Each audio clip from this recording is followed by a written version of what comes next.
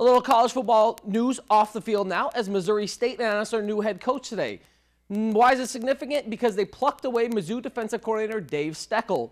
Steckel has been the Tigers' defensive coordinator for the past 5 seasons. Prior to that, he was a linebackers coach. Steckel has coached the past 2 SEC Defensive Players of the Year, and this season his defense allowed 21 points a game, which was good for 26th best in Division I.